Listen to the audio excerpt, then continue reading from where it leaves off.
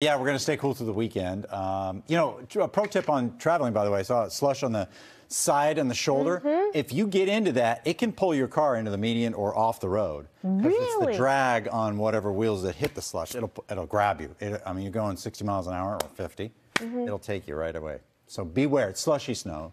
The light fluffy stuff isn't as bad, but it can do that too. So I'm hoping that's a tip I can just save until next winter, please. I don't want to use it again. Let it go. Right? Hopefully we're done with the snow.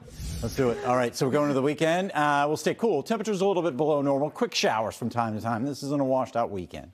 It's a splendid pattern too. By the way, parts of northern New England, get this stat. Some places have seen almost 4 feet of snow since March 1st in northern New England in select locations. The upper Connecticut River Valley, parts of western Maine. Wow, huh? Anyway, snow showers are continuing across Nashua, back over to southwestern New Hampshire and Range, and then also onto Gloucester from time to time. Boston 36, feels like 28. The winds are gusting to 24 miles an hour. It's a steady breeze that occasionally surges on Cape Cod, but otherwise the winds are coming down and the wind chill factor running in the mid and upper 20s. Those are the numbers you're going by first thing in the morning. Here's your friend low pressure. Not so friendly, right? Its destination is Bar Harbor. And then what? Well, that's a great question. It gets to Bar Harbor and then it reverses course and goes straight south, believe it or not. And that goes off of Cape Cod through the weekend. And then finally by Sunday, it's out to sea. So it's still in the Gulf of Maine, unfortunately, and it still influences our weather for tomorrow. So that means we'll start off maybe with a few rays of sun, but whatever sun we get collapses and go into the cloud cover. You can see that happen right here. Here come the clouds once again in the afternoon and a pop-up shower. Or maybe even a flurry across Worcester or greater Worcester. A lot of that would not even accumulate, though. Anything that's flaking or flurrying, don't worry, it's not going to accumulate with temperatures in the middle 40s. And the clouds are pretty tight through the afternoon. The breezes are present, but they're not intense. How about that? Saturday, passing shower.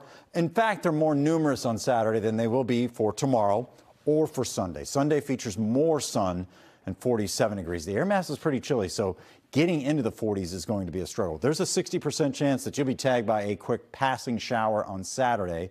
They'll be numerous. I don't think anybody comes away totally dry on Saturday, so let's put it that way. The path of totality. So this dark line here that goes across the country, for that to pass over a particular city or a particular town anywhere on the planet once every 350 to 375 years. Wow. So Boston isn't involved in that. We'll have to wait till 2079 to get into that path of totality. But here's where it is, and that's why it's such a big deal across upstate New York and back into Burlington, Vermont, and northern Maine. We're still lovely, and we'll have 93% coverage here in Boston. That's good enough for a lot of folks. It starts at about 2:30, 2:15, and goes until 4:30. Totality around 3:30 or so. So there it is. The forecast looks good. And then the temperatures dip on Tuesday and Wednesday. They go back into the 50s, thanks to sea breezes, a little bit more pronounced at the coast. And then we're mild again at the end of the week. We're back after the break.